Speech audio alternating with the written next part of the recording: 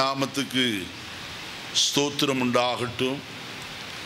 ஆசீர்வதிக்கப்பட்ட இந்த காலை வேளையில கர்த்தருடைய சன்னிதானத்திலே கூடி வர கர்த்தர் பாராட்டின இரக்கம் பெரிதாய் காணப்படுகிறது. உண்மையாகவே நான் இன்றைக்கு உங்கள் முன்பாக நின்று கர்த்தருடைய வார்த்தையை பகிர்ந்து கொள்ளத்தக்கதாக கர்த்தரனை பலப்படுத்தி இருக்கிறபடினால் அதிகமாய் நான் கர்த்தரை ஸ்தோத்திரிக்கிறேன். நான் வேறு காரியத்தை சொல்லாதபடிக்கு நேரம் கடந்து போகிறபடியினாலே இந்த நாளிலே கர்த்தருடைய வாக்குத்தத்தத்தை உங்களோடு கூட நான் பேசும்படியாய் விரும்புகிறேன். இந்த மாதத்துக்குரிய வாக்குத்தத்தம் வழக்கமாய் நம்ம எப்பொழுதும் 1ஆம் தேதி காலை 5 மணிக்கு வாக்குத்தத்த ஆராதனையில் நான் பேசுவது வழக்கம்.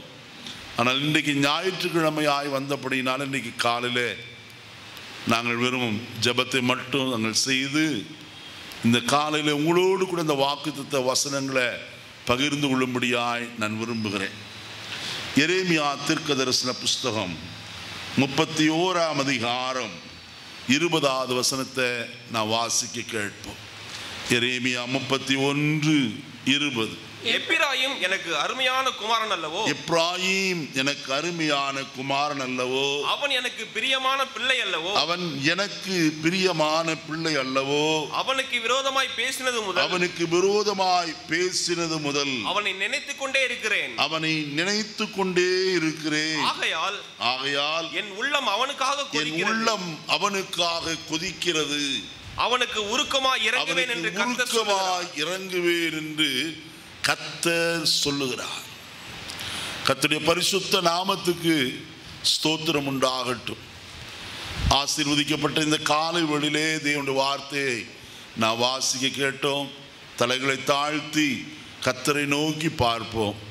தேவன் இந்த வசனத்தினுடைய ஆழங்களை நமக்கு வெளிப்படுத்தும்படியாக இந்த வசனத்தின் மூலமாய் நம்முடைய வாழ்க்கை இந்த காலை வேளையிலே கட்டப்படவும் பரிசுத்தமாக்கப்படவும் இன்னும் கர்த்தருக்கு நேராய் நம்முடைய ஜீவிதம் சிறந்து வழங்க கர்த்தர் உதவி செய்யும்படியாக நம்ம எல்லாரும் ஜெபிப்போமா? பரலோகத்தின் நல்ல பிதாவே, நல்ல வேளைக்காய் ஸ்தோத்திரம். நீர் கொடுத்த நல்ல ஜீவனுள்ள வார்த்தைக்காய் நாங்கள் நமக்கு நன்றி சொல்கிறோம் ஐயா. எங்களோடு இந்த நாளில் பேசும், அடியேனை மறைத்து கொள்ளும், உம்முடைய சிலுவையை மாத்திரம் உயர்த்த அடியேனுக்கு உதவி செய்வீராக. கேட்கிற ஒவ்வொரு உள்ளங்களும் இந்த நாளிலே குதூகலிக்கத்தக்கதாக, உயிர் மீட்சி அடையத்தக்கதாக, புதுப்பிக்கப்படத்தக்கதாக, பரிசுத்தமடையத்தக்கதாக, உம்முடைய ராஜ்யத்திற்கு ஆயத்தப்படத்தக்கதாக நீர் அனுக்கிரகம் செய்யும்படியாய் ஜெபிக்கிறோம். அடியேனை மறைத்து கொள்ளும் ஆண்டவரே. எல்லா துதியும் கனமும் மகிமையும் உமக்கு மாத்திரம் செலுத்துகிறேன். இரட்சகர் இயேசுவின் நாமத்தில் வேண்டுகிறோம் நல்ல பிதாவே, ஆமென். கர்த்தருடைய பரிசுத்த நாமத்துக்கு ஸ்தோத்திரம் உண்டாகட்டும். வசனத்தை வாசிக்க கேட்டோம். ஆண்டவர் சொல்லுகிற ஒரு வார்த்தை, எப்பிராயீம் எனக்கு அருமையான குமாரன் அல்லவோ, எனக்கு பிரியமான பிள்ளை அல்லவோ, அவனுக்கு விரோதமாய் பேசினது முதல் அவனை நினைத்து கொண்டே இருக்கிறேன். ஆகையால் என் உள்ளம் அவனுக்காக கொதிக்கிறது, அவனுக்கு உருக்கமாய் இறங்குவே. இந்த காலை வேளையிலே நமக்கு கொடுக்கப்படுகிற வாக்குத்தத்தமான வார்த்தை இந்த வசனத்தினுடைய கீழ்ப்பதிலே காணப்படுகிற அவனுக்கு உருக்கமாய் என்ன செய்வேன்? இறங்குவேன் என்பது. கர்த்தர் இரக்கத்தின் தேவனாய் காணப்படுகிறார். அவருடைய இரக்கங்கள் மகா பெரியது என்று சொல்லி கர்த்தருடைய வேதத்திலே நாம் வாசிக்கும் போது அறிந்து கொள்ளுகிறோம். கர்த்தர் ஏன் எப்பிராயீமுக்கு உருக்கமாய் இறங்குவேன் என்று சொல்லி அவருடைய காரணத்தை ஆராய்ந்து பார்ப்போமானால், எப்பிராயீமை குறித்து ஓசியா தீர்க்கதரிசி பல காரியங்களை சொல்லுகிறத நாம் பார்க்க முடியும். நான் விஸ்தரித்து சொல்லாதபடி சில காரியத்தை மட்டும் நான் சுருக்கமாய் சொல்லி கடந்து போகும்படியாய் நான் விரும்புகிறேன். ஓசியா தீர்க்கதரிசன புஸ்தகம் அதில் இவ்விதமாய் முதலாவது சொல்லப்பட்டிருக்கிறது. 4ஆம் அதிகாரம் 6வது வசனத்தை வாசிப்போமா? என் ஜனங்கள் அறிவில்லாமையினால் சங்காரமாகிறார்கள். நீ அறிவை வெறுத்தாய். ஆகையால் நீ என் ஆசாரியனாய் இராதபடிக்கு நானும் உன்னை வெறுத்து விடுவேன்.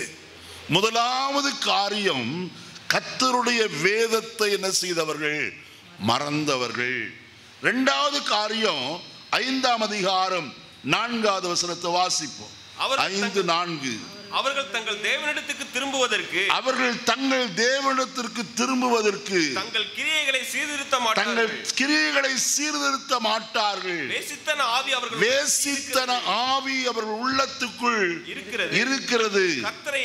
கர்த்தரை அறியார்கள். மூன்றாவது காரியம், 6ஆம் அதிகாரம் 7வது வசனத்துல, அவர்களோ ஆதாமை போல உடன்படிக்கையை மீறி அங்கே எனக்கு விரோதமாய் துரோகம் பண்ணினார்கள். 4வது வசனம், எப்பிராயீமே உனக்கு என்ன செய்வேன்? யூதாவே உனக்கு என்ன செய்வேன்? உங்கள் பக்தி காலையில் தோன்றும் மேகத்தை போலவும் விடியற்காலையில் தோன்றும் பனியை போலவும் அங்கே ஒளிந்து போகிறது. ஓசியா 7ஆம் அதிகாரம் 8வது வசனத்தை வாசிப்போம். எப்பிராயீம் அந்நிய ஜனங்களோட கலந்திருக்கிறான். திரும்ப போடாத அப்பம். எப்பிராயீம் திருப்பி போடாத அப்பம். 8ஆம் அதிகாரம் 12வது வசனம், என் வேதத்தின் மகத்துவங்களை அவர்களுக்கு எழுதி கொடுத்து அவர்கள் அதை அந்நிய காரியமாக எண்ணினார்கள். 11ஆம் அதிகாரம் 3வது வசனம், நான் எப்பிராயீமை கைப்பிடித்து நடக்க பழக்கினேன். ஆனாலும் நான் தங்களை குணமாக்குகிறவர் என்று அறியாமற் போகிறார்கள். எப்பிராயீம் விக்கிரகங்களுக்கு கோயில்களை கட்டுகிறான். எப்பிராயீமுடைய பாவம் இவ்வளவு பெரிதாய் காணப்படுகிறது. கர்த்தர் எப்பிராயீமை பார்த்து ஒரு வார்த்தை விதமாய் சொல்லுகிறார். 5ஆம் அதிகாரம் 15வது வசனத்தை வாசிப்போம். அவர்கள் தங்கள் குற்றத்தை உணர்ந்து என் முகத்தை தேடுமட்டும் நான் என் ஸ்தானத்திற்கு திரும்பி போய்விடுவேன். தங்கள் ஆபத்திலே என்னை கருத்தா என்ன செய்வார்கள்? தேடுவார்கள். இப்ப கர்த்தர் விரும்புகிற காரியம் என்ன? தங்கள் குற்றங்களை உணர்ந்து என்னை என்ன செய்வார்கள்? தேடும் மட்டும் என்று எழுதப்பட்டிருக்கிறது. தங்களுடைய பாவத்தை உணர்ந்து கர்த்தருக்கு விரோதமாய் பாவம் செய்தோம் என்று சொல்லி மனம் கசந்து யார் கர்த்தரிடத்திற்கு திரும்புகிறார்களோ அவர்கள் என்னை தேடும் மட்டும் நான் என் ஸ்தானத்திற்கு என்ன செய்கிறேன்? திரும்பி போய் விடுகிறேன். எப்பிராயீம் செய்த காரியம் என்ன? இந்த அருமையான வசனத்தில் நான் வாசிப்போமானால் எரேமியா 31ஆம் அதிகாரம் 19ஆம் வசனத்தை வாசிப்போம். நான் திரும்பின பின்பு மனஸ்தாபப்பட்டு கொண்டிருக்கிறேன். நான் என்னை அறிந்து கொண்டதற்கு பின்பு விலாவிலே அடித்துக் கொண்டிருக்கிறேன். வெட்கி நாணிக் கொண்டு இருக்கிறேன்.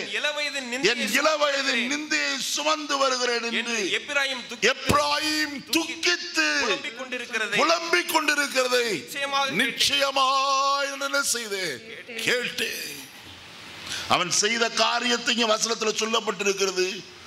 அவன் மனஸ்தாபப்பட்டான். அதற்காக அவன் விலாவிலே அடித்துக் கொண்டான். அவன் வெட்கப்பட்டு நாணிக் கொண்டிருக்கிறான்.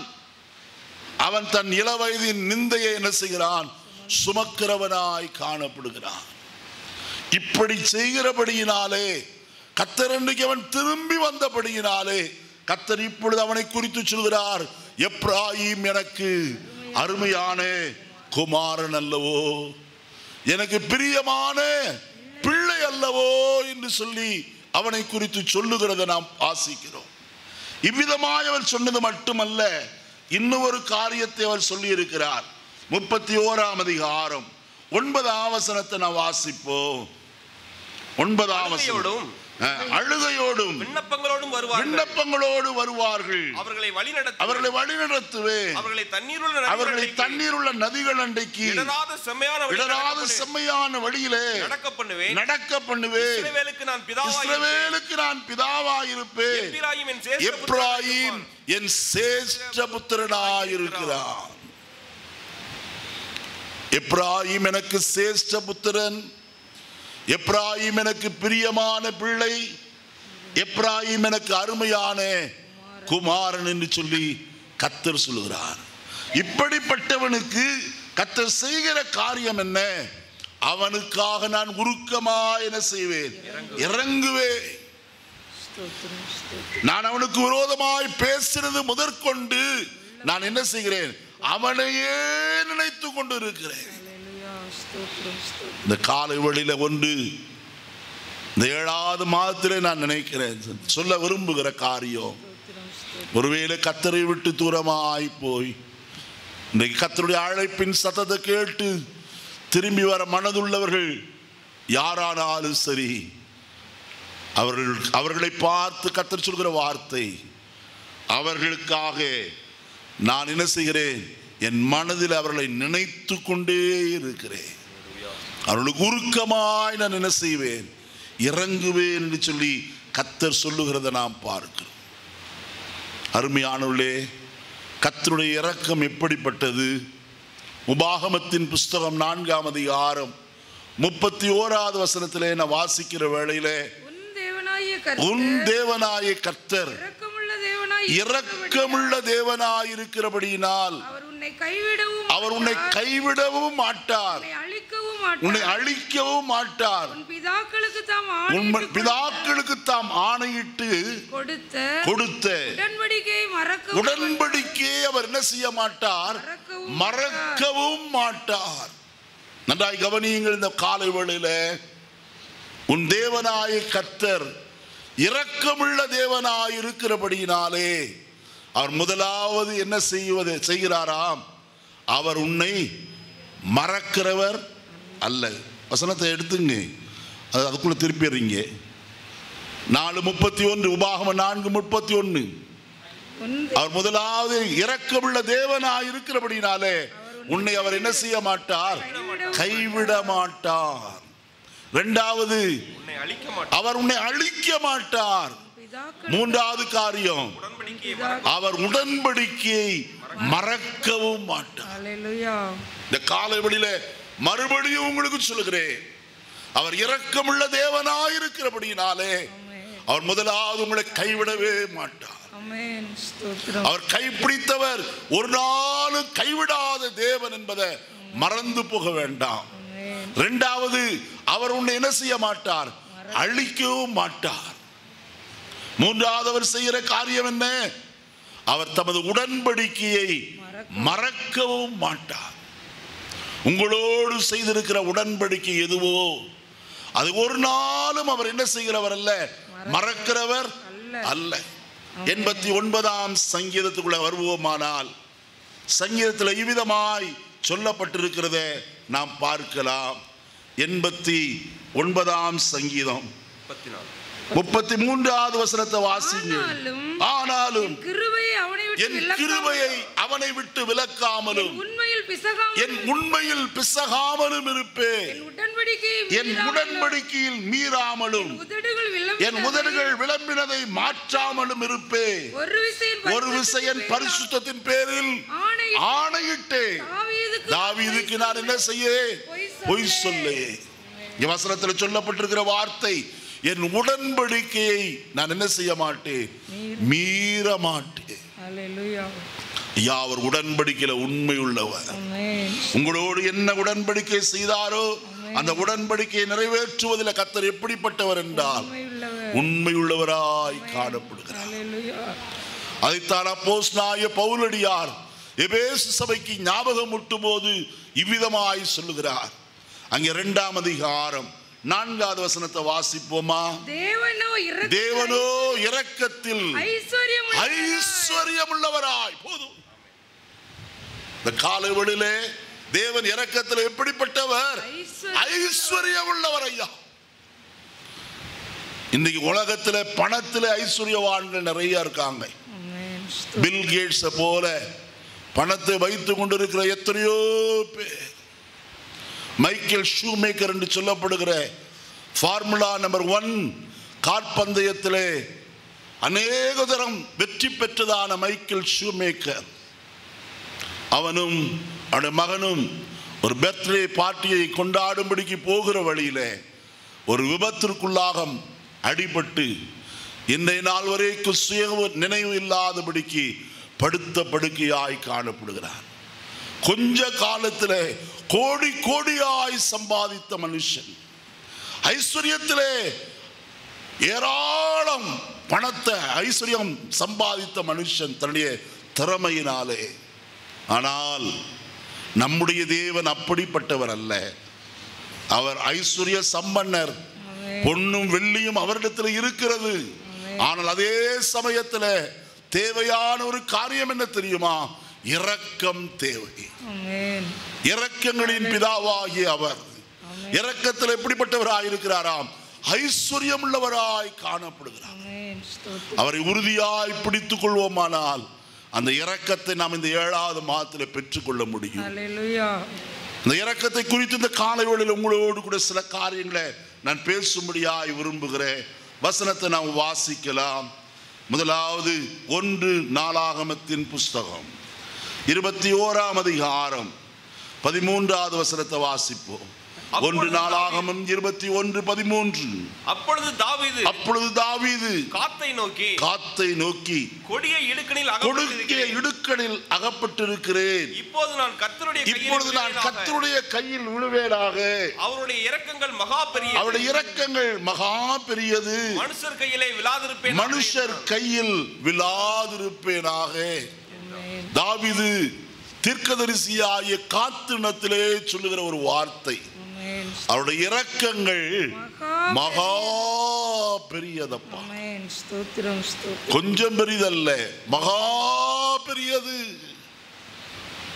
இந்த நாளிலே ஒன்றை அறிந்து கொள்ளுவோம், அவருடைய இரக்கம் மகா பெரிதா இருக்கிறபடினால்தான் இந்த காலையில் தேவ சமூகத்தில் நாம் வந்து அமர்ந்து இருக்கிறோம்.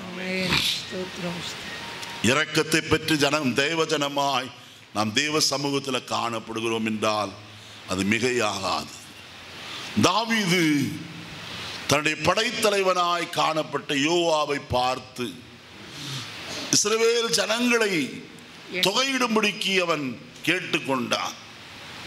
யோவாப் சொன்னான், ஜனங்கள் பெருத்திருக்கிறார்கள், கர்த்தராலே ஆசீர்வதிக்கப்பட்டவர்களாய் மிகுதியும் பெருத்திருக்கிறார்கள், ஆகையினால் தொகையிட வேண்டாம் என்று சொல்லி தாவீதை பார்த்து அவன் சொன்னான்.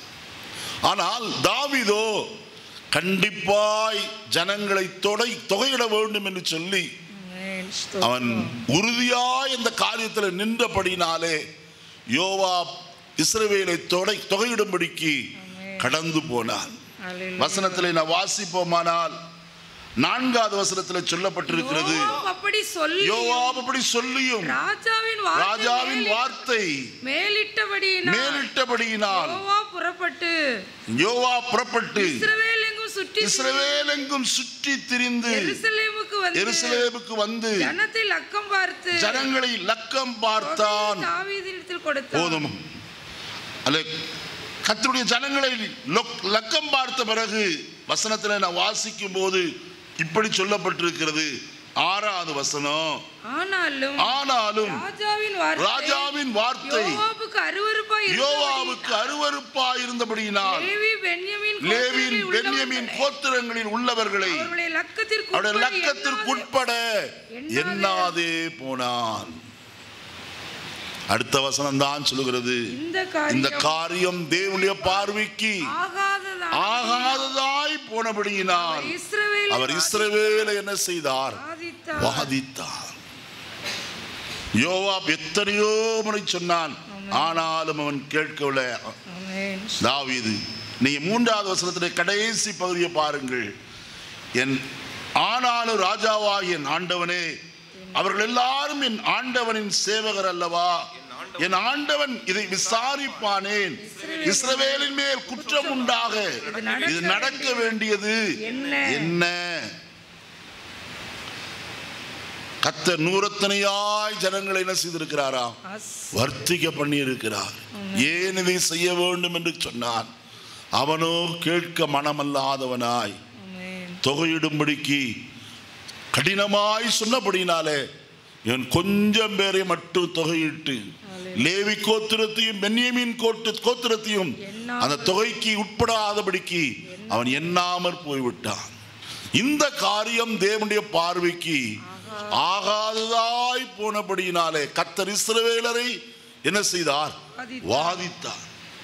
வாதித்தபடியினாலே தாவீது இப்பொழுது சொல்லுகிறான் ஒரு வார்த்தையை. 8வது வசனத்தை பாருங்கள். தாவீது தேவனை நோக்கி, நான் இந்த காரியத்தை செய்ததினால் மிகவும் பாவம் செய்தேன். இப்போதும் அடியேன் அக்கிரமத்தை நீக்கிவிடும். வெகு புத்தீனமாய் செய்தேன். பாவ அறிக்கை செய்கிறவனாய் காணப்படுகிறான்.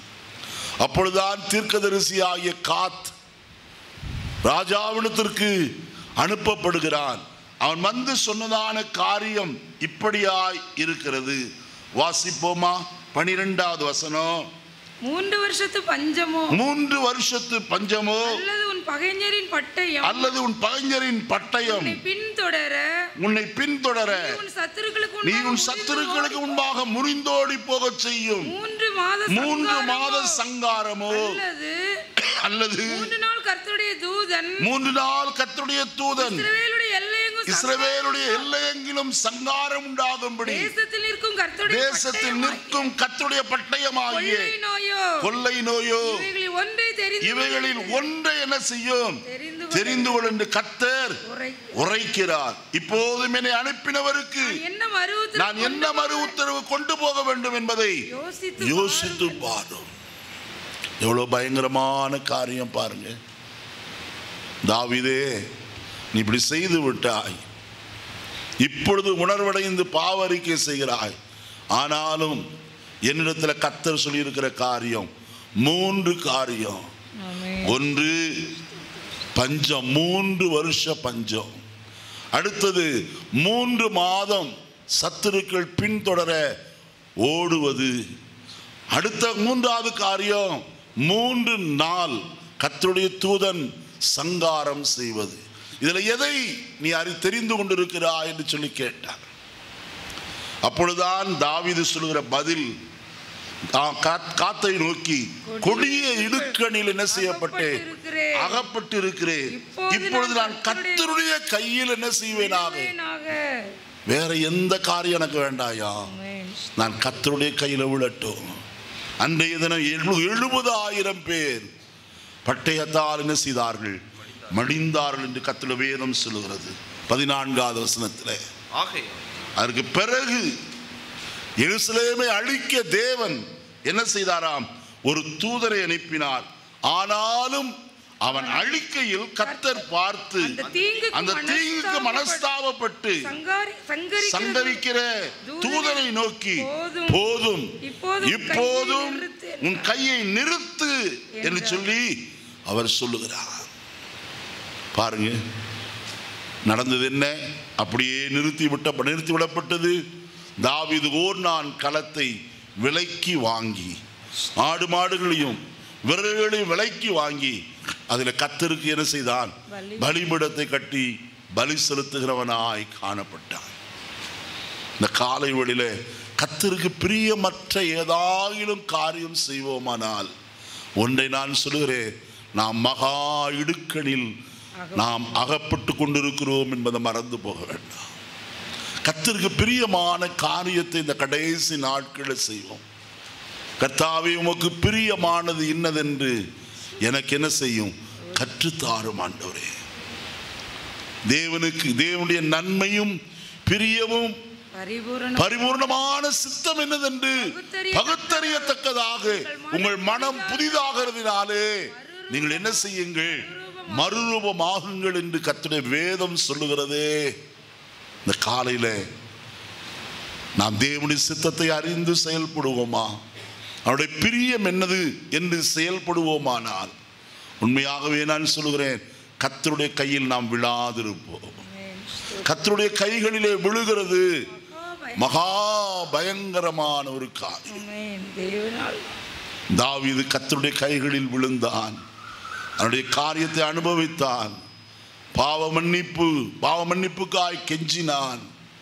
கர்த்தர் அவனுக்கு இரக்கம் பாராட்டினான், அவனுக்கும் அவனுடைய ஜனங்களுக்கும்.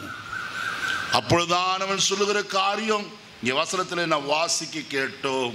13வது வசனத்தில், இப்போது நான் கர்த்தருடைய கையில் விழுவேனாக, அவருடைய இரக்கங்கள் மகா பெரியது.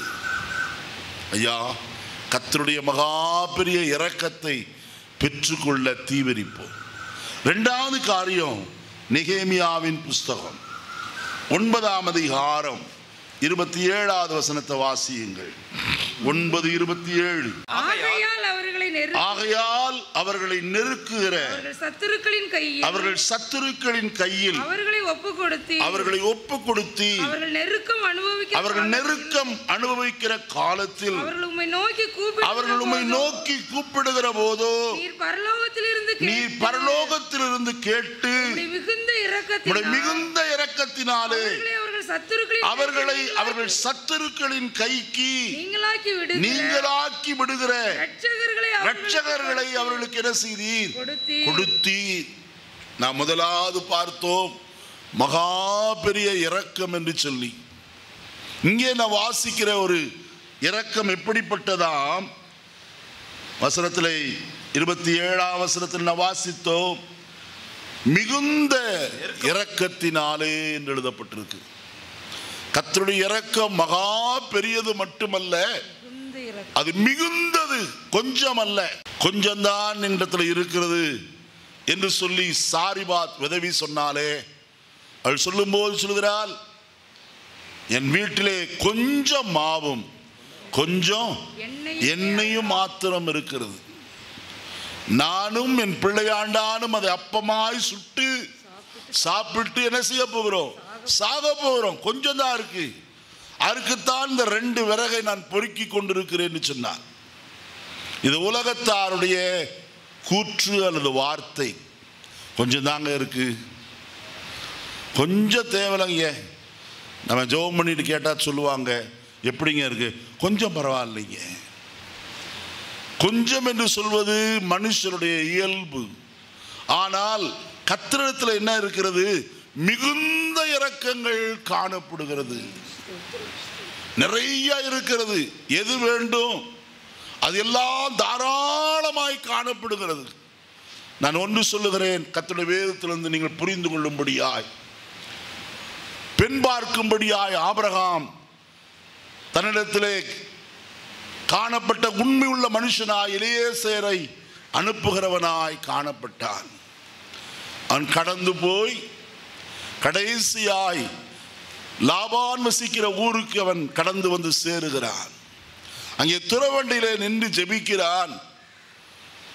இப்பொழுதும் தண்ணீர் முள்ளுகிற ஸ்ரீ யாராயிலும் வருவாளனால் அவர்களை பார்த்து நான் குடிப்பதற்கு தண்ணீர் கேட்பேன் என்றெல்லாம் சொல்லிவிட்டு, நான் அதை விஸ்தரிக்கவில்லை, தண்ணீர் முள்ளும்படியாய் வந்த ரெபேக்காளை பார்த்து தண்ணீர் கேட்டார்.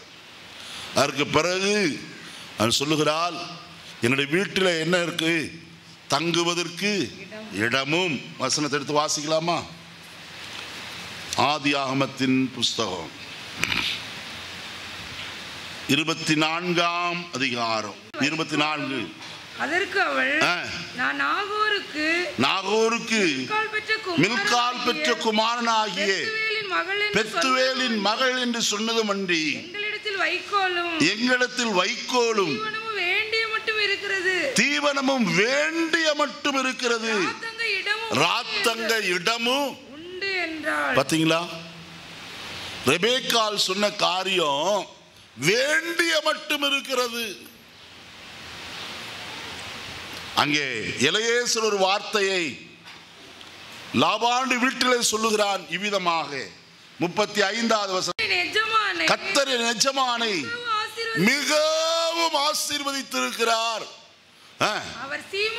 அவர் சீமானாயிருக்கிறார், கர்த்தர் அவருக்கு ஆடு மாடுகளையும் வெள்ளியையும் பொன்னையும் வேலைக்காரிகளையும் ஒட்டகங்களையும் கழுதைகளையும் இவ்வளவு கொடுத்திருக்கிறார் ஐயா. நான் ஏன் இதை மேற்கோள் காட்டினேன் என்று சொன்னால், அவள் சொன்ன வார்த்தை இங்க கொஞ்சம் தான் இருக்குன்னு சொல்லி, ஆனால் ரெபேக்காள் சொல்லுகிறாள் இடத்துல வேண்டிய மட்டும் இருக்கிறது. இன்னவன் எலியேசர் சொல்லுகிறார் கர்த்தர் எஜமானை ஆசீர்வதித்திருக்கிறார், அவர் எப்படி இருக்கிறார்? சீமானாய் காணப்படுகிறார் ஐயா.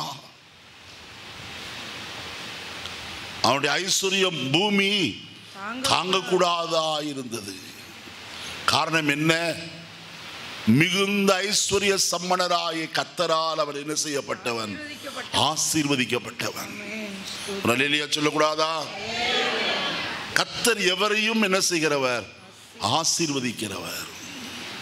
இங்கே வசனத்தில் என்ன வாசிக்கிறோம்? அவரிடத்தில் மிகுந்த இரக்கம் இருக்கிறது. அந்த இரக்கத்தை நாம் பெற்றுக்கொள்ள எப்போதும் ஆயத்தம் உள்ளவர்களாய் காணப்பட வேண்டும். இஸ்ரவேல் ஜனங்களை குறித்து தான் இங்கே சொல்லப்பட்டிருக்கிற காரியம். அவர்கள் எத்தனை தரமோ கர்த்தரை விட்டு என்ன செய்தார்கள்? தூரமாய் கடந்து போகிறவர்களாய் காணப்பட்டார்கள்.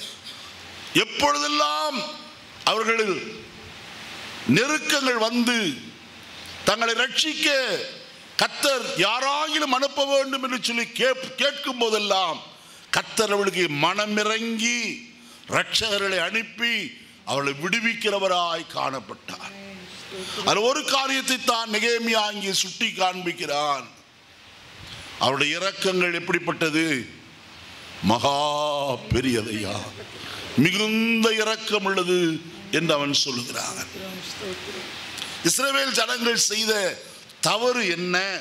வாசிப்போம். அது நெகேமியா 9ஆம் அதிகாரத்தில் 16வது வசனம் தொட்டு அது சுட்டி காட்டப்பட்டு வருகிறத நாம் பார்க்கலாம். ஆனால் 1-2 மட்டும் நான் சொல்லுகிறேன். 16வது வசனத்தை வாசிப்போம். எங்கள் பிதாக்களாகிய அவர்களோ அகங்காரமாய் நடந்து தங்கள் கழுத்தை கடினப்படுத்தி கற்பனைகளுக்கு செவிகொடாதே போனார்கள். முதலாவது அவர்கள் செய்த காரியம் என்ன? கடின கழுத்துள்ளவர்களாய் காணப்பட்டார்கள். தங்கள் கழுத்தை கடினப்படுத்தினார். ஆங்கிலத்தில் ஸ்டிஃப் நெக்கட் என்று எழுதப்பட்டிருக்கிறது. அப்படின்னு என்ன செய்யாது? திரும்ப சில பேர் கழுத்தில் பெல்ட் போட்டிருப்பாங்க, அவங்க என்ன செய்ய முடியும்? இப்படி திரும்ப அப்படியே பிடிச்சிட்டு இருக்கும். அந்த மாதிரி ஸ்டிஃப் நெக்கட் பீப்புள். திரும்பணும்னா அப்படியே முழுசும் திரும்பணும், அப்பதான் தெரியும். இந்த அருமையான நாளிலே நான் ஒன்று சொல்கிறேன். இஸ்ரவேல் ஜனங்கள் தங்கள் கழுத்தை கடினப்படுத்தி கர்த்தருடைய கற்பனைகளுக்கு என்ன செய்யாமல் போனார்கள்? செவிகொடாமல் போனார்கள். நீ என் வேதத்தை மறந்தாய், ஆகையால் நானும் உன் பிள்ளைகளை மறப்பேன் என்று கர்த்தர் சொல்லுகிறார். ஓசியா 4:6. இப்பதான் கொஞ்ச நேரத்துக்கு முன்னாடி வாசித்தோம். நீ என் வேதத்தை மறந்தாய், ஆகையால் யாரை மறப்பேன்? உங்களை மறப்பாரா? யாரை மறப்பார்? பிள்ளைய மறந்த என்ன ஆகும்? அந்தோ பரிதாபம். கர்த்தர் எங்க கை வைக்கணும்னு அவருக்கு தெரியும். ஒரு பிள்ளைக்கு காய்ச்சல்னு வந்துருச்சுன்னு வைங்க, தகப்பனும் தாயும் கதற கதறல் அப்பதான் பார்க்கலாம். ஐயோ என் பிள்ளைக்கு வந்துருச்சு, ஐயோ என் பிள்ளைக்கு வந்துருச்சு. நான் தம்பி சின்னவனாக இருக்கும்போது அவனுக்கு காய்ச்சல் வந்து அவனை கொண்டு போயிருந்தோம் டாக்டர்கிட்ட. அந்த சந்தர்ப்பத்தில் ஒரு பெரிய டாக்டர், கோயம்புத்தூர்லேயே பிரபலமான டாக்டர், தன்னுடைய பிள்ளைக்கு காய்ச்சல் என்ன செய்யறதுன்னு தெரியாமல் கை காலெலாம் உதறிட்டு இந்த டாக்டர் அம்மாட்ட வந்து அம்மா எதாயிலும் செய்யுங்க. அந்த அம்மா சொல்கிறாங்க, ஏங்க நீங்கள் என்ன காட்டிலும் பெரிய டாக்டர், உங்களுக்கு தெரியாததா? ஐயோ நான் என்னால் ஒன்றும் செய்ய முடியாது. பதற்றத்தை பார்த்ததுமே எனக்கு பயங்கரமாக போயிடுச்சு.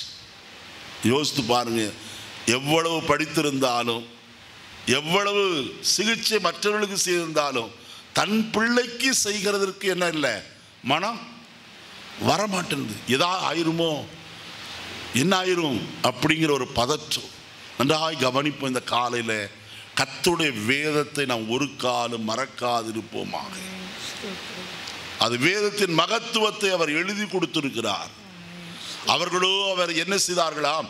அந்நிய காரியமாய் எண்ணினார்கள். முதல் பாவம் அது.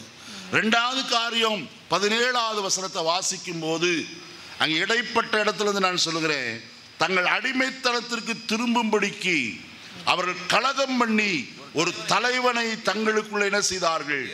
ஏற்படுத்தினார்கள். மோசேதான் இவர்களை நடத்தி கொண்டு வருகிறான். இப்ப திரும்ப எகிப்திற்கு போகும்படிக்கு வேறே ஒரு தலைவனை ஏற்படுத்துகிறார்களாம். மூன்றாவது காரியம் 18வது வசனம், வார்ப்பிக்கப்பட்ட ஒரு கன்றுக்குட்டியை தங்களுக்கு என்ன செய்தார்கள்? உண்டாக்கி, இது உங்களை எகிப்திலிருந்து கொண்டு வந்த உன் தெய்வம் என்று சொல்லி கோபமூட்டத்தக்கதாக பெரிய அக்கிரமத்தை செய்தார்கள். அடுத்தது 26வது வசனத்துக்கு வருவோம். பாருங்க. ஆனாலும் அவர்கள் கீழ்ப்படியாதவர்கள் ஆகி உமக்கு விரோதமாய் கலகம் பண்ணி உம்முடைய நியாயப்பிரமாணத்தை தங்களுக்கு புறம்பே எரிந்துவிட்டு தங்களை உம்மிடத்தில் திருப்பும்படிக்கு கடிந்து கொண்ட உம்முடைய தீர்க்கதரிசிகளை கொன்று போட்டு கோபமூட்டுகிற பெரிய அக்கிரமங்களை செய்தார்கள். 29வது வசனம், அவர்களை உம்முடைய நியாயப்பிரமாணத்திற்கு திருப்ப அவர்களை திடசாட்சியாய் கடிந்து கொண்டீர். ஆனாலும் அவர்கள் அகங்காரம் கொண்டு கற்பனைகளுக்கு செவி கொடாமல் நடக்கிற மனுஷன் செய்து பிழைக்கிற உம்முடைய நீதி நியாயங்களுக்கு விரோதமாய் பாவம் செய்து தங்கள் தோலை முரட்டுத்தனமாய் விலக்கி செவி கொடாமல் தங்கள் கழுத்தை என்ன செய்தார்கள்? இவ்வளவும் செஞ்சாங்க. அவங்க செஞ்ச காரியம் கொஞ்சமா நெஞ்சமா? இதெல்லாம் செஞ்சவர்கள் இப்ப என்ன செய்கிறார்கள்? 28வது வசனத்துக்கு வருவோம், வாசிப்போமா? அவர்களுக்கு இளைப்பாறுதல் உண்டான போதோ உமக்கு முன்பாக மறுபடியும் பொல்லாப்பு செய்ய. இது என்ன எப்படி இருந்துச்சுன்னா, ஒரு சர்க்கிள் மாதிரி நடந்துருச்சு. அங்க பாவம் செய்தார்கள். கர்த்தர் அவர்களுக்கு தீங்கு அனுப்பினார். தீங்கு அனுப்பின போது அவர்கள் அழுதார்கள், கர்த்தரை நோக்கி கூப்பிட்டார்கள். கர்த்தர் அவர்களுக்கு இரட்சகரை அனுப்பி விடுதலையாக்கி விட்டார். அவர்கள் சுகமாயிருக்கும் போது மறுபடியும் பாவம் செய்தார்கள். இது என்ன செய்கிறது? ரொட்டேட் ஆகிட்டே இருக்கு, வளர்ந்து மறுபடியும் சுற்றி கொண்டே இருக்கிறது இந்த பாவம். ஆனால் இப்பொழுது சொல்லுகிறார்கள், வசனத்தை வாசிப்போம். ஆகையால் அவர்கள் சத்துருக்கள் அவர்களை ஆளும்படிக்கு அவர்கள் கையில் ஒப்பு கொடுத்தீர். அவர்கள் மனம் திரும்பி உம்மை நோக்கி கூப்பிட்ட போதோ நீர் பரலோகத்திலிருந்து கேட்டு அவர்களை உம்முடைய இரக்கங்களின்படியே அநேக தரம், அவருடைய மிகுந்த இரக்கம் என்ன செய்தது? அநேக தரம் விடுதலையாக்கிற்று. பாவம் செய்வார்கள், மன்னிப்பு கேட்பார்கள். ஆண்டவரே என்னை மன்னியும் என்று மன்னிப்பு கிடைத்த போது சகலமும் லகுவாய் மாறிவிட்ட பிறகு மறுபடியும் பாவம் செய்ய தீவிரித்து போவார்கள். துணிகரமான பாவத்தை செய்தார்கள். இந்த காலையில இவ்வளவு பாவம் செய்த போதிலும் கூட கர்த்தர் தம்முடைய மிகுந்த இரக்கத்தினாலே அவர்களுக்கு என்ன செய்தார்? விடுதலையாக்கி விட்டார் என்று சொல்லி கர்த்தருடைய வேதம் திட்டவட்டமாய் சொல்லுகிறத நாம் பார்க்கலாம். அவருடைய மிகுந்த இரக்கம் எவ்வளவு பெரிதென்று பாருங்கள். மூன்றாவது காரியம், புலம்பலின் புஸ்தகம் 3ஆம் அதிகாரம் 22வது வசனத்தை வாசிப்போம். புலம்பல் 3:22. நாம் நிர்மூலமாகாதிருக்கிறது கர்த்தருடைய கிருபையே அவருடைய இரக்கங்களுக்கு என்ன இல்லை? முடிவில்லை. முதலாவது கர்த்தருடைய மகா பெரிய இரக்கத்தை பார்த்தோம். இரண்டாவது நாம் பார்த்த இரக்கம் மிகுந்த இரக்கம்.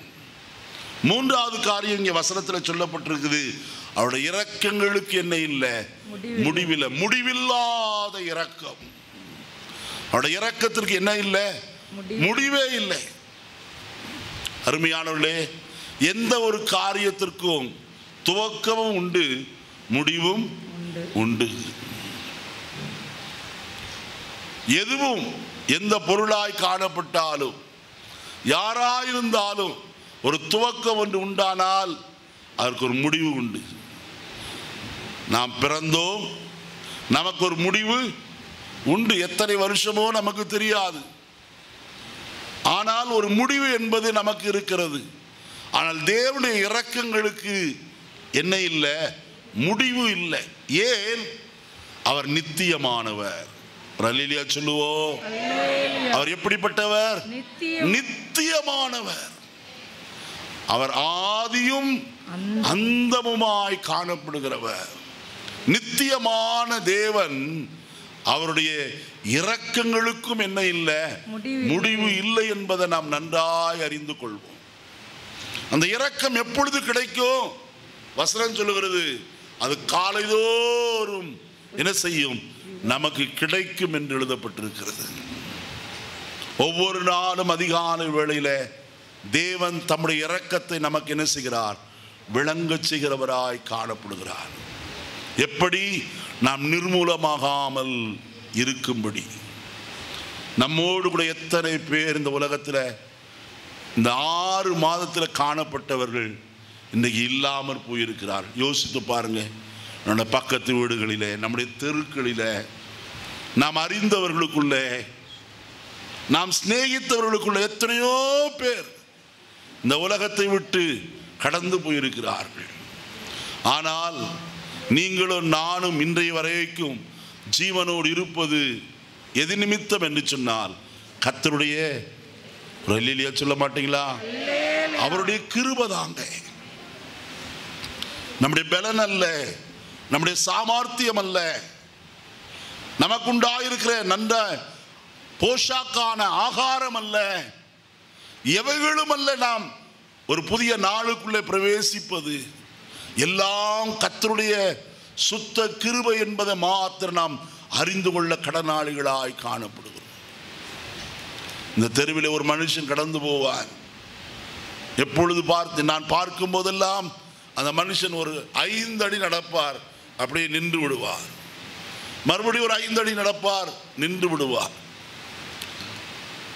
ஒரு நாளிலே ஒரு ஆம்புலன்ஸ் இதன் வழியாய் கடந்து போயிற்று.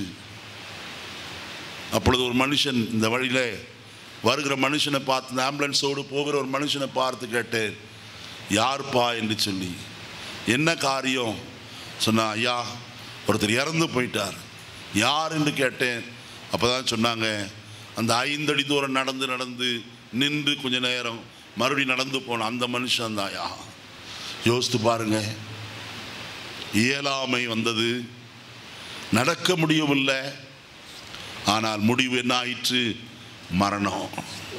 இந்த காலையிலே எத்தனையோ பேர் சாதாரண வியாதி வந்து கூட மரித்து கடந்து போகிறார்கள். நீங்கள் நானும் ஜீவனோடு இருப்பது கர்த்தருடைய புதிய கிருபை, அது மேலான கிருபை என்பதை மாத்திரம் ஒவ்வொரு நேரமும் நாம் நினைக்க கடன்பட்டவர்களாய் காணப்படுவது. அதை மறந்து போக வேண்டாம்.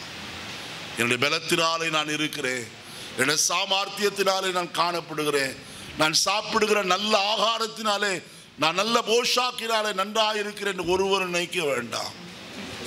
ஒருவர் விதமாய் சொன்னார், உள்ளே போகிற மூச்சு வெளியே போனால் போச்சு என்று சொல்லி, அந்த மூச்சை வாங்குவதற்கு மறந்து போனால் முடிந்தது, அவ்வளவுதான்.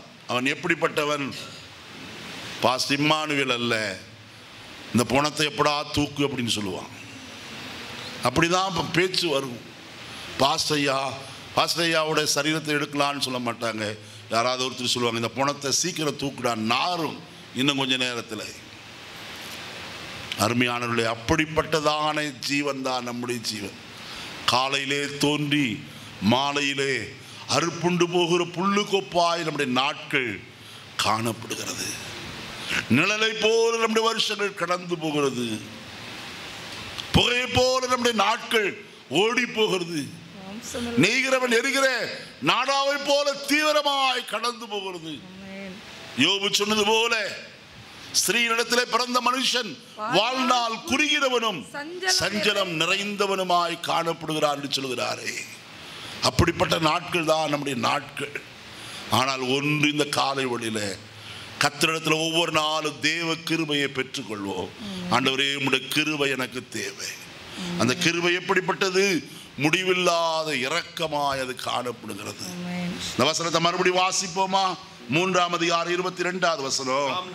நாம் நிர்மூலமாகாதிருப்பது கர்த்தருடைய கிருபையே, அவருடைய இரக்கங்களுக்கு என்ன இல்லை? முடிவே இல்லை. அவருடைய இரக்கங்களுக்கு முடிவில்லை. எதாகாமல் இருப்பது?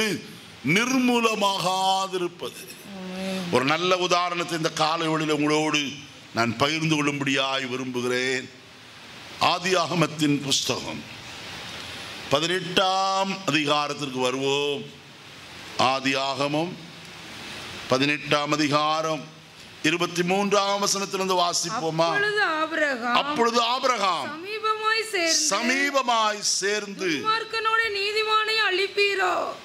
துன்மார்க்கனோட கூட நீதிமானையும் அழிப்பீரோ.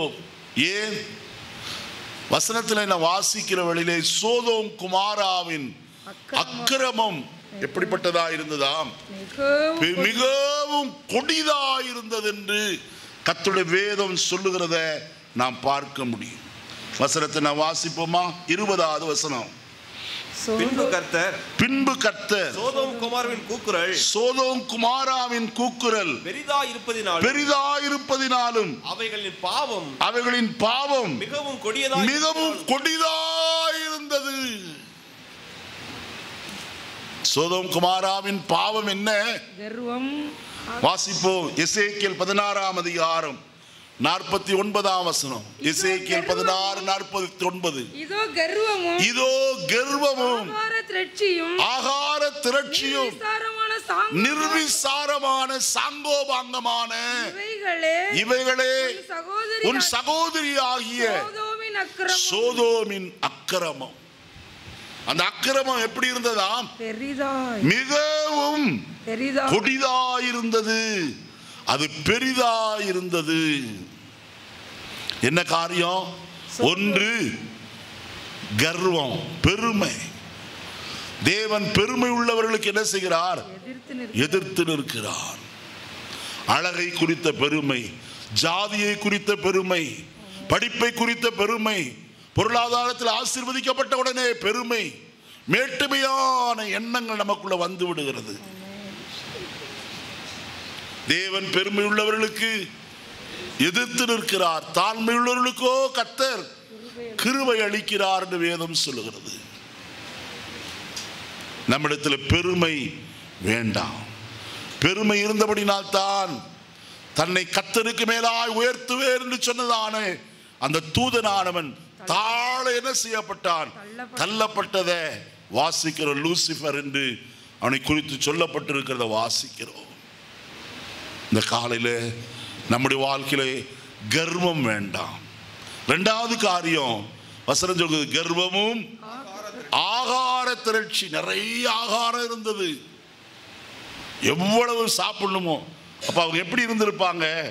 சாப்பாட்டு பிரியரா இருந்திருப்பாங்க. இப்ப எங்க பார்த்தாலும் நீங்க பார்த்தீங்கன்னா வாட்ஸ்அப்லயோ ஃபேஸ்புக்லயோ அல்லது பேப்பர்லயோ டிவிலையோ எங்க பார்த்தாலும் ஹோட்டல் அட்வர்டைஸ்மெண்ட் தான் நிறைய இருக்கு. இன்னைக்கு காலையில் நான் உட்கார்ந்து கொண்டு இருந்தபோது ஒரு பேப்பர் வந்தது. இந்த பேப்பரை திருப்பி பார்த்தேன். சென்னையில் நந்தனத்தில் ஒரு ஹோட்டல் திறந்துருக்காங்களாம். ஒரு பெரிய இலை போட்டிருக்கு, அதில் இல்லாத ஒன்றுமே இல்லை. விலை எவ்வளோ தெரியுமா? 999 ரூபா பேட்டா விலை. என்னது? 1000 ரூபா சொல்ல மாட்டாங்களா? எவ்வளவா? 999 ரூபா. நல்லா கவனிங்க. ஏன் இது சொல்றேன்? ஆகார திருச்சி. மனுஷன் எங்கடா எங்க கிடைக்குது? ஊழியக்காரர்கள் அப்படிதான் இருக்காங்க.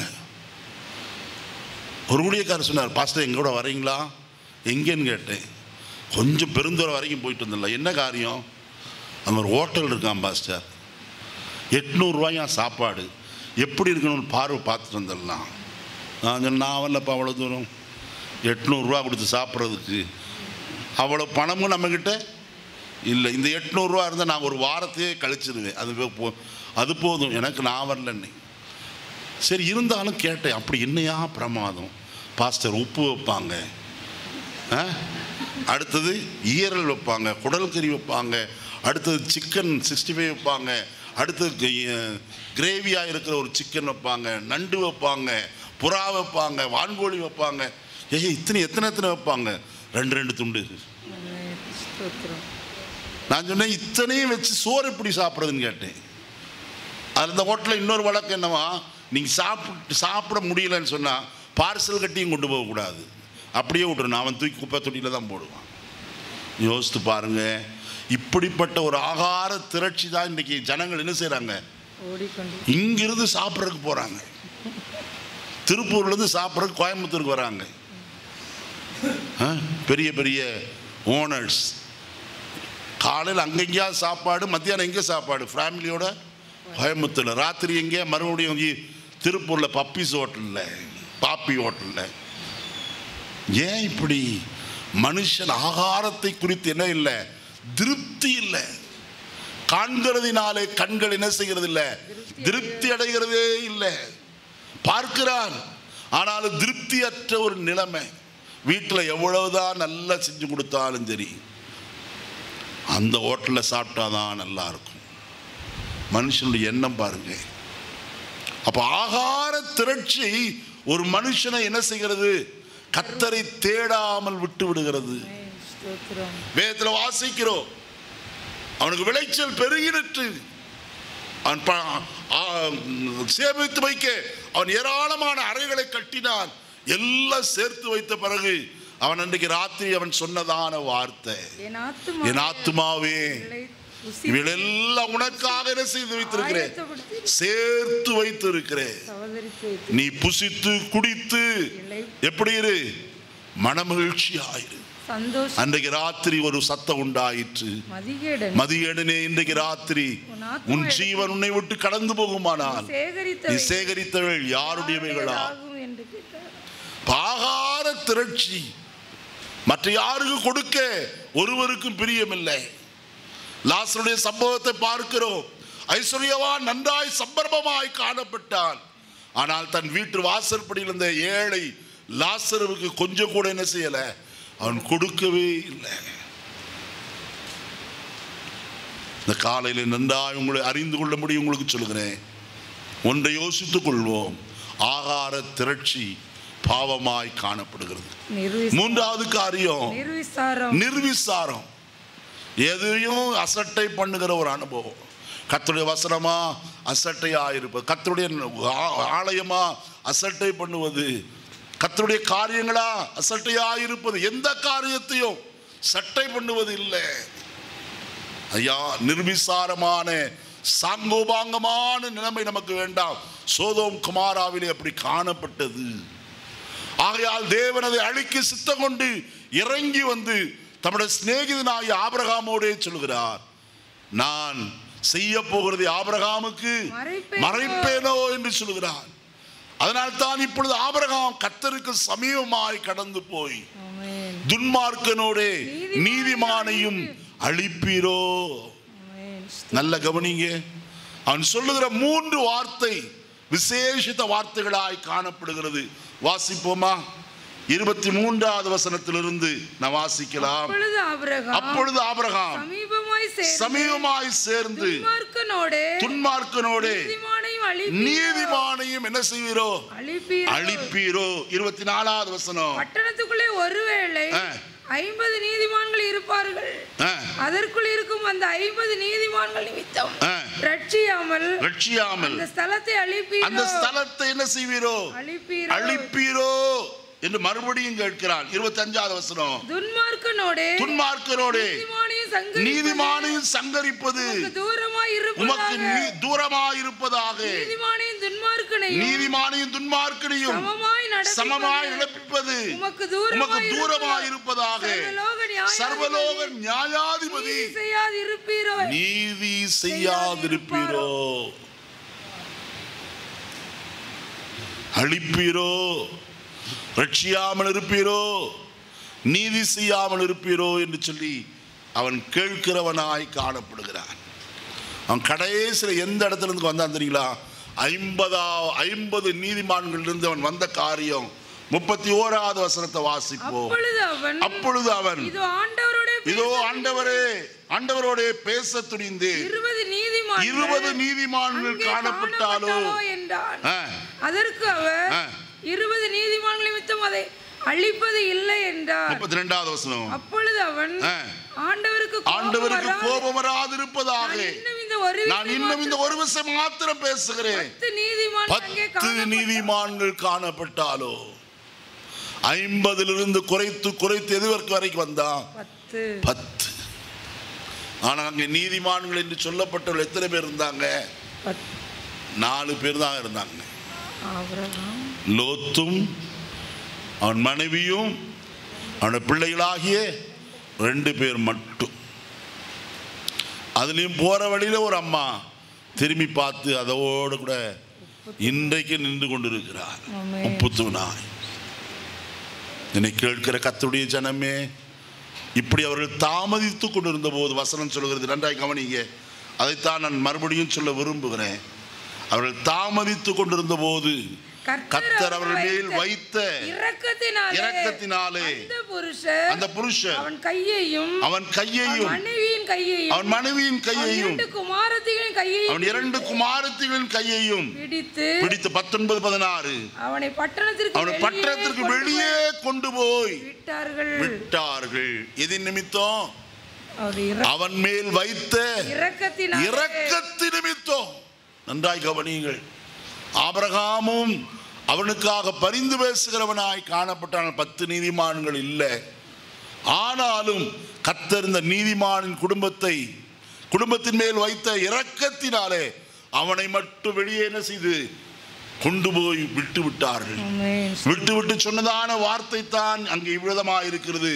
17வது வசனம். அவர்களை வெளியே கொண்டு போய் விட்ட பின்பு அவர் உன் ஜீவன் தப்ப ஓடிப்போ, பின்னிட்டு பாராதே, இந்த சமபூமியும் எங்கும் நில்லாதே, அழியாதபடிக்கு மலைக்கு என்ன செய்? ஓடிப்போ. கர்த்தருடைய கிருபை எப்பொழுது புதியது? காலைதோறும். நன்றாய் கவனிங்க. இரவு முழுவதும் தூதர்கள் அவர்களை காத்து கொண்டார்கள், லோத்தையும் அவன் குடும்பத்தையும். காரணம், அந்த பட்டணத்திற்கு ஜனங்கள் பொல்லாதவர்களாயிருந்து அக்கிரமம் செய்யும்படிக்கு உள்ளே இருக்கிறவர்களை வெளியே அனுப்ப லோத்தை பார்த்து கேட்டார்கள். ஆனால் வந்திருந்த கர்த்தருடைய தூதர்களோ அவர்களுக்கு என்ன செய்தார்கள்? கண்கள் மறையும்படிக்கு அவர்கள் செய்தார்கள். குருட்டாட்டம் பிடிக்கும்படிக்கு செய்தார்கள். அவர்கள் தடவி திரிந்து கொண்டே இருந்தார்கள். ஆனால் ஒன்று சொல்லுகிறேன், நன்றாக கவனிங்க. 15வது வசனத்தை பாருங்கள். கிழக்கு வெளுக்கும் போது, ஹல்லேலூயா, ஹல்லேலூயா, ஹல்லேலூயா.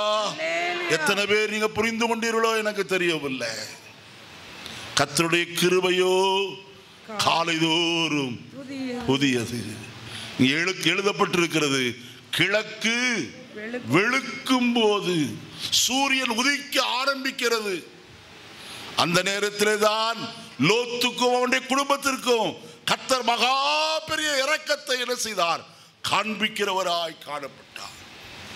வசனம் எவ்வளவு ஒற்றுமையை கொண்டு வருகிறது என்று யோசித்து பாருங்கள். கிழக்கு வெளுக்கிற நேரத்தில் கர்த்தர் தம்முடைய கிருபையை அவனுக்கும் அவனுடைய குடும்பத்திற்கு வெளிப்படுத்தினார். வெளியே கொண்டு வந்து விட்டு ஓடி போங்கள் என்று சொல்லுகிறவராய் காணப்பட்டார். ஐயா, ஆயினாத்தான் இந்த காலையில் நான் உங்களுக்கு சொல்லுகிறேன், ஒவ்வொரு நாளும் அதிகாலை வழியில கர்த்தரை தேடுங்க. தேவ சமூகத்தில் 5 மணிக்கெல்லாம் எழுந்து சொற்ப நேர கர்த்தருடைய முகத்தை தேடுங்க. என் முகத்தை தேடுங்கள் என்று சொன்னீரே, உம்முடைய முகத்தையே தேடு என்று என் இருதயம் உம்மிடத்தில் என்ன செய்தது?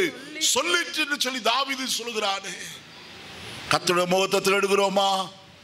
இந்த உலகத்தில் எந்த ஒரு மனுஷனுடைய முகத்தையும் பார்ப்பதற்கு முன்பு கர்த்தருடைய முகத்தை தேடுவோம். சிலருக்கு ஒரு பழக்கம் இருக்கு, முதலாவது எந்திரிச்சதும் தங்களுடைய முகத்தை பார்க்கணும். அதுக்கே ராத்திரி என்ன செய்யறாங்க தெரியுங்களா, கண்ணாடியை தலகணியை பக்கத்திலே வச்சுக்கிறாங்க. எந்திரிச்சது எதே இருக்கிறாங்க, அந்த தூங்கி போன அந்த முகத்தை பார்க்கறதுக்கு அதை எடுத்து கண்ணாடியை வச்சு பார்க்குறாங்க. அதையல்ல, நம்முடைய முகத்தை அல்ல, தேவாதி தேவனுடைய முகத்தை தேடுவோம். அவருடைய முகத்தை தேடுவோமானால் அந்த நாள் முழுவதும் அவருடைய இரக்கத்தை நாம் அனுபவிக்க முடியும். நாலாவது காரியம், கர்த்தருடைய வசனத்தை வாசிப்போம். அதே புலம்பலின் புஸ்தகம் 3ஆம் அதிகாரம் 23வது வசனத்தை வாசியுங்கள். அவைகள் காலைதோறும் புதியவைகள். உண்மை எப்படி இருக்கிறது? பெரிதாய் இருக்கிறது. அவைகள் காலைதோறும் புதியவைகள். எவைகள் காலைதோறும் புதியது? கர்த்தருடைய கிருபை. ஐயா, பழைய கிருபையில நீடித்து வாழ முடியாது. நேற்றைய கிருபையில இன்றைக்கு வாழ முடியாது. இன்றைக்கு கர்த்தர் கொடுத்த கிருபையை வைத்துக் கொண்டு நாளைக்கு வாழ முடியாது. ஒவ்வொரு நாளும் நமக்கு தேவையானது என்ன? புதிய. இந்த காலையிலே நான் ஒன்று உங்களுக்கு சொல்லட்டும், புதிய கிருபையை பெற்றுக்கொள்வோம். புதிய ஃபேஷன் அல்ல, புதிய காரியங்கள் அல்ல. வேதத்தில் ஒரு அருமையான பட்டணத்தார் காணப்பட்டார்கள். அவர்கள் எப்பொழுதும் புதிய காரியத்தை அறிந்து கொள்வதற்கு எப்படிப்பட்டவர்களாக இருந்தார்களாம்? ஆசையாய் காணப்பட்டார். எடுத்தீங்களா? அப்போஸ்தலர் நடபடிகளின் புஸ்தகம் 17ஆம் அதிகாரத்தில் அந்த பட்டணத்தாரை குறித்து வாசிக்கிறோம். நூதனமான காரியங்களை வசனம் சொல்லிருங்க. அந்த அத்தேனே பட்டணத்தார் எல்லாரும் அங்கே தங்குகிற அந்நியரும் நவமான காரியங்களை சொல்லுகிறதினாலும் கேட்கிறதுமே ஒழிய வேற ஒன்றிலும் பொழுதுபோக்குறது இல்லை. வேற ஒன்று அவர்களுக்கு பொழுதுபோக்கு இல்லை. அவங்க எப்போது எதை தான் கேட்டிருப்பாங்க? என்ன புது காரியம்? யாராவது ஒரு புதுசாக ஒரு ஆள் வந்து எதையா ஒன்று சொன்னால் போதும், உடனே என்ன செஞ்சிருவாங்க? கேட்டுருவாங்க. என்கிட்ட ஒரு பையன் கேட்டான், ஒரு டிரைவர், ஐஜியில் டிரைவராக இருக்கார். கேட்டார், பாஸ்டர் இந்த பேப்பரில் ஒரு பழம் போட்டிருக்கான் பாஸ்டர், இந்த பழம் இங்கே தான் கிடைக்குன்னு சொல்கிறாங்க, வாங்கி கொடுக்குறீங்களான்னா. நான் என்ன சீட்டை கொடுன்னு வாங்கி பார்த்தேன், துரியன் பழம்னு போட்டுச்சு. இது இங்கே கிடைக்காதப்பா, கல்லாரில் தான் கிடைக்கிது போட்டிருக்கானே கீழே, அங்கே போனால் தான் கிடைக்கும். எதுக்கு கேட்குற இது அப்படின்னு. பாஸ்டர் நான் கல்யாணம் பண்ணி 5 வருஷம் ஆச்சு, இந்த பழம் சாப்பிட்டா கிடைக்கும்னு சொல்கிறாங்க பாஸ்டர். பழம் சாப்பிட்டா கிடைக்காது, நீ கத்திர தேடினா தான் கிடைக்கும். நான் அந்த பையனுக்கு சுவிசேஷம் சொன்னேன். அந்த பையன் பேர் முருகன். சுவிசேஷம் சொன்னேன், முதலாவது கத்தரை ஏற்றுக்கொள்ளுன்னு சொல்லி. அன்றைக்கே அவனை கத்தருக்குள்ள நடத்தின பாவ மன்னிப்பு ஜெபத்தை அவனுக்கு சொல்லி கொடுத்து அறிக்கை செய்தான். நான் சொன்னேன், இப்போ நீ விசுவாசிக்கிற கத்தரை, இயேசு விசுவாசிக்கிறியா? நான் இன்னைக்கு ஜெபம் பண்ணுறேன், கத்தர் நிச்சயமாய் உனக்கு குழந்தையை கொடுப்பார்னு சொன்னேன். ஐயா சரியா, நீ ஜெபம் பண்ணுங்க. தெருவிலேயே முழங்கால் போட்டான், ஜெபம் பண்ணேன். கத்தர் அந்த பையனுக்கு அடுத்த 10வது மாதம் ஒரு குழந்தை பெற்றெடுக்கும்படி அவருடைய மனைவிக்கு கத்தர் கிருபை செய்தார்.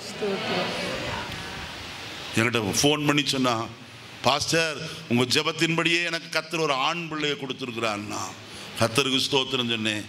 கடந்த சில நாட்களுக்கு முன்பு மறுபடியும் பார்த்தேன், பாஸ்டர் இப்போ எங்கள் ஃபேமிலியில் 3 பேர் இருக்காங்க. எப்படிப்பா அப்படின்னு, இன்னும் 2 குழந்தை அடிஷ்னலாக கத்தர் கொடுத்துட்டாருன்னா. பாருங்க, பழம் சாப்பிட்றதுனால குழந்தை வராது. எதனால? நாம் விசுவாசிக்கிற கத்தரால் எல்லாமா. அவர் கொடுக்க வேண்டும், அவர் கொடுக்கிறவர். நிச்சயமா எந்த மனுஷனுக்கு ஏற்ற சமயத்தில் கொடுத்து ஆசீர்வதிக்கிற தேவனாய் காணப்படுகிறார். ஏன் இதை சொல்கிறேன்? இன்றைக்கு அநேக நூதனத்தை தேடுகிறார்கள். இந்த அத்தேடே பட்டணத்தார் அப்படிதான் தேடினார்கள். அந்த பட்டணத்துக்கு தான் பவுல் கடந்து போனார். அவர் சொல்லும் போது சொன்னார், நான் இந்த பட்டணத்தை எல்லாம் சுத்தி பார்த்தேன், ஒரு பலிபீடத்தை கண்டேன், அறியப்படாத தேவனுக்கு என்று சொல்லி எழுதப்பட்டிருக்கிறது. ஜனங்கள்லாம் ஓடி வந்துட்டாங்க. ஓ இவன் என்னமோ நூதனமா சொல்லறா என்று ஓடி வந்தாங்க. கிறிஸ்துவை குறித்து அவர் என்ன செய்ய ஆரம்பித்தார்? பிரசங்கம் பண்ண ஆரம்பித்தார். அங்க ஒரு பெரிய அறுவடை உண்டாயிற்று. இந்த காலை வேளையில ஒன்று சொல்லுகிறேன், கர்த்தருடைய கிருபை ஒவ்வொரு நாளும் எப்படிப்பட்டது? புத்த புத்தம் புதிய கிருபையாக இருக்கிறது. கடைசியாக ஒன்று சொல்லி நான் முடிக்கிறேன். ஏசாயா தீர்க்கதரிசியின் புஸ்தகம் 54ஆம் அதிகாரம் 7வது வசனத்தை வாசிப்போம். 54:7. இமைப்பொழுது உன்னை கைவிட்டேன், ஆனாலும் உருக்கமான இரக்கங்களால் உன்னை சேர்த்துக் கொள்வேன். என்ன செய்வேன்? எப்படிப்பட்ட இரக்கமா? உருக்கமான இரக்கம். அவ்வளவு உருக்கமாய். அருமையான கர்த்தருடைய ஜனமே, எப்ராயிம் எனக்கு அருமையான குமாரன் அல்லவோ, அவன் எனக்கு பிரியமான பிள்ளை அல்லவோ. நான் அவன் மனஸ்தாபப்பட்டு கொண்டிருக்கிறேன், எப்போதும் என்ன செய்கிறேன்? நினைத்து கொண்டிருக்கிறேன். அவனுக்கு நான் எப்படி இறங்குவேன்? உருக்கமாய் இறங்குவேன் என்று கர்த்தர் சொல்கிறதை நான் வாசிக்கிறோம். இந்த வசனத்தில் நான் வாசிக்கிறோம். இமைப்பொழுது உன்னை கைவிட்டேன், ஆனாலும் உருக்கமான இரக்கங்களினால் என்ன செய்வேன்? கர்த்தர் தம்முடைய இரக்கத்தினால் உன்னை தம்மிடத்திலே சேர்த்துக் கொள்கிறவர். நம்ம எல்லாரும் எழுந்திருப்போமா? கர்த்தரை நோக்கி பார்ப்போம். அவருடைய இரக்கம் எவ்வளவு பெரியது! அவருடைய இரக்கத்திற்காக கர்த்தரை நோக்கி பார்ப்போம். இந்த காலை வெளியில கடைசியாய் எரேமியா 31:20 வாசிக்கும்படியாக நான் உங்களுக்கு சொல்லுகிறேன். இந்த ஸ்கிரீன்ல வரும்போது எல்லாரும் சேர்ந்து வாசிப்போம். இந்த மாத வாக்குத்தத்தமான வார்த்தையை நம்ம எல்லாரும், சிறியோரும் பெரியோரும், ஸ்கிரீன்ல வருகிற அந்த வசனத்தை பார்ப்போமா? எரேமியா 31:20. நீங்க என்ன பைபிளை வச்சிருந்தாலும் சரி, இங்கிலீஷோ தமிழோ மலையாளமோ கன்னடமோ, நீங்க என்ன பாஷையில வச்சிருந்தாலும் சரி, இந்த காலை வேளையில கடைசியா இந்த 7ஆம் மாதத்துக்குரிய வாக்குத்தத்தமான வார்த்தையை நான் வாசிக்க கேட்போம். வாசிப்போமா? எப்ராயிம் எனக்கு அருமையான குமாரன் அல்லவோ, அவன் எனக்கு பிரியமான பிள்ளை அல்லவோ, அவனுக்கு விரோதமாய் பேசினது முதல் அவனை நினைத்து கொண்டே இருக்கிறேன். ஆகையால் என் உள்ளம் அவனுக்காக கொதிக்கிறது, அவனுக்கு உருக்கமாய் இறங்குவேன் என்று கர்த்தர் சொல்கிறார். கரங்களை உயர்த்தி இந்த காலை வெளியில ஒன்று சொல்லுவோம். தேவனே, என் மேல் உருக்கமாய் இறங்கும் ஐயா. இமைப்பொழுது உன்னை கைவிட்டேன், ஆனாலும் உருக்கமான இரக்கங்களினால் உன்னை என்னிடத்தில் சேர்த்துக் கொள்வேன் என்று சொன்னாரே. ஆண்டவரே, உம்முடைய கிருபையை அல்லது உம்முடைய இரக்கத்தை எனக்கு வெளிப்படுத்தும் என்று கேட்போமா? அந்த கிருபை பெரிய மகா பெரிய இரக்கம் என்று வசனத்தில் வாசித்தோ, அந்த இரக்கம் மிகுந்த இரக்கம் என்று பார்த்தோ, அந்த இரக்கம் முடிவில்லாத இரக்கம் என்று பார்த்தோ, அந்த இரக்கம் காலைதோறும் புதியவைகளாய் இருக்கிறது என்று பார்த்தோ, அந்த இரக்கம் உருக்கமான இரக்கம். யாராயிலும் ஒருவேளை இந்த காலை வேளையில இந்த இரக்கத்தை பெற்றுக்கொள்ள நீங்கள் வாஞ்சிப்பீர்கள் என்று சொன்னால், ஒரே ஒரு கர்த்தருடைய வசனத்தை நான் வாசித்து முடிக்கும்படியாய் விரும்புகிறேன். எபிரேயருக்கு எழுதிய நிருபம், எபிரேயருக்கு எழுதின நிருபம் வாசிப்போமா? 4ஆம் அதிகாரம் 16வது வசனத்தை வாசிப்போம். ஆதலால் நாம் இரக்கத்தை பெறவும் ஏற்ற சமயத்தில் சகாயம் செய்யும் கிருபையை அடையவும் தைரியமாய் கிருபாசனத்தன்னைக்கு, தேவ பிள்ளையே, நீ இரக்கத்தை பெற்றுக் கொள்ள வேண்டுமானால் தேவனுடைய கிருபாசனத்தன்னைக்கு வா. அன்னால் கிருபாசனத்தன்னைக்கு கடந்து போய் அங்கே அவள் உதடுகள் மாத்திரம் அசைந்தது, அவள் சத்தமோ வெளிப்படவில்லை, ஜெபிக்கிறவளாய் காணப்பட்டார். வசனம் சொல்லுகிறது, கர்த்தர் அவளுக்கு இரக்கம் பாராட்டினார் என்று சொல்லி. தூவவிட தண்டையிலே நின்று கொண்டிருந்த சகரியா கர்த்தருடைய வார்த்தையை பெற்றுக் கொண்டார். அவருடைய மனைவியாகிய எலிசபெத் சொன்ன வார்த்தையை நான் வாசிக்க கேட்போமானால் இவ்விதமாய் சொல்லப்பட்டிருக்கிறது. லூக்கா எழுதின சுவிசேஷம் முதலாம் அதிகாரத்தில் நாம் வாசிக்கிற வேளையில வசனம் இவ்விதமாய் சொல்லப்பட்டிருக்கிறது. வாசிப்போமா? 28வது வசனம், 4வது வசனம்.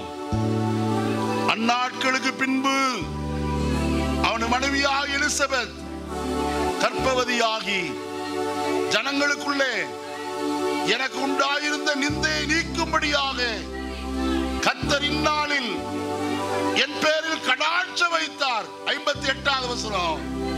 கர்த்தர் அவரிடத்தில் தம்முடைய இரக்கத்தை விளங்கப்படினார் என்று அவருடைய அயலகத்தாரும் பந்து ஜனங்களும் கேள்விப்பட்டு அவளுடனே கூட சந்தோஷப்பட்டார்கள்.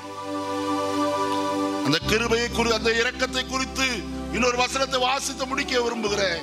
77வது வசனத்தை வாசிப்போம். லூக்கா 1:77. நமது தேவனுடைய இரக்கத்தினால், உருக்கமான இரக்கத்தினாலே அவருடைய ஜனத்திற்கு பாவ மன்னிப்பாகிய ரட்சிப்பு உண்டாகிறது. கர்த்தருடைய மக்களே, தேவ ஜனமே, அவருடைய உருக்கமான இரக்கத்தினாலே பாவ மன்னிப்பாகி மீட்பு கிடைக்கிறது. இந்த காலை வேளையில் இந்த அறை வீட்டுக்குள்ள இருக்கிற யாராயிலும் இன்னும் என்ன பாவங்கள் மன்னிக்கப்படவில்லை, நான் பாவ மன்னிப்பாகி ரட்சிப்பை பெற்றுக்கொள்ள வேண்டும் என்று வாஞ்சிக்கிறேன் என்று சொன்னால், இந்த 7வது மாதம் கர்த்தர் உங்களுக்கு இரக்கம் செய்கிற மாதமாக இருக்கிறது. அவர் தம்முடைய உருக்கமான இரக்கத்தினாலே உங்களுக்கு பாவ மன்னிப்பாகி ரட்சிப்பை தர ஆயத்தமாயிருக்கிறார். இலவசமாய் பெற்றுக் கொள்ளுங்கள். ஆண்டவரே, என் உள்ளத்தில் வாரும், என் பாவங்களை மன்னியும் என்று நீ கேட்பாயானால் அவர் பாவ மன்னிப்பை உனக்கு இலவசமாய் அருளி செய்கிறவராய். எங்களை நேசிக்கிற நல்ல பிதாவே, நல்ல வேளைக்காய் ஸ்தோத்திரம். இந்த காலை வேளையில் நம்முடைய சமூகத்தில் வரவும் உம்மை தொழுது கொள்ளவும் எங்களுக்கு நீர் பாராட்டின நம்முடைய இரக்கங்களுக்காய் ஸ்தோத்திரம். நம்முடைய உருக்கமான இரக்கத்தை எப்பிராயீமுக்கு நீர் வெளிப்படுத்தினது போல எங்களுடைய வாழ்க்கையிலே நம்முடைய உருக்கமான இரக்கத்தை நீர் வெளிப்படுத்த சித்தம் கொண்டு இருக்கிறபடி நான் நம்மை ஸ்தோத்திரிக்கிறோம். இப்பொழுது உன்னை கைவிட்டு, ஆனால் உருக்கமான இரக்கங்களினாலே உன்னை என்னிடத்தில் சேர்த்துக் கொள்வேன் என்று சொன்னீரே. கர்த்தாவே, உம்முடைய இரக்கத்தினாலே எங்களை உம்மண்டையிலே சேர்த்துக் கொள்ளும். ஆண்டவரே, உம்முடைய கிருபை கூட இருக்கட்டும். தொடர்ந்து வழி நடத்தும், நன்மையினால் நிரப்பும், ஆசீர்வதிப்பீராக. ரட்சகர் இயேசுவின் நாமத்தில் பிதாவே.